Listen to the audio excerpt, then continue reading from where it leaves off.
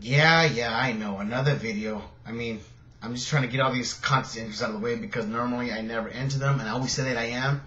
But I'm going to start trying to keep on top of these content entries. This one is going to be a video response contest entry into trepacers, almost 800 sub contest. He's currently, I believe, at 792, so he needs another 8 more. So let's support him, guys. If you guys don't know trepacer, which I doubt, his link will be down below. Please check out his channel. Really cool guy.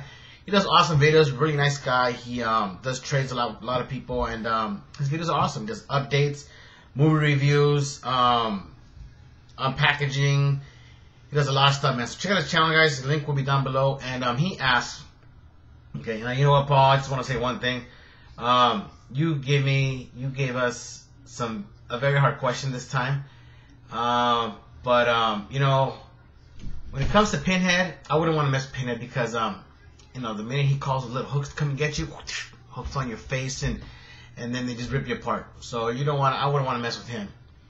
Now, Wishmaster, I wouldn't mess with him either because he's just one scary looking dude. You know, even if it was to fight him, I would just looking at him scares the crap out of me, and I wouldn't want to mess with him. So I'm probably have to go with Jigsaw because in general, you have the chance to survive if you can cut your arm off, or if you can saw your leg off, but you will live. You just gotta have the balls to do it. And I think that if I had to, I probably could. I'm hoping that I could. So it would probably be a Jigsaw. And you know what? First of all, thank you for having this contest, Paul. And you know, great contest as always. The prizes are great. I'm only entering this contest because some of those symbols I didn't pick up, and I'm glad that you're giving them away because it saved me some money, to be honest.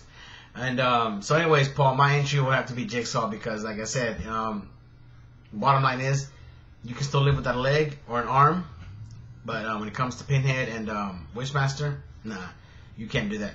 So that's my video entry into your contest, Paul. Hope you enjoyed it. Really short and sweet, and I'm glad I was able to take part of this contest. You have a good day. Once again, guys, if you guys don't know trepacer, aka Paul, his link will be down below. Please check him out, guys. You guys have a good day. Goodbye.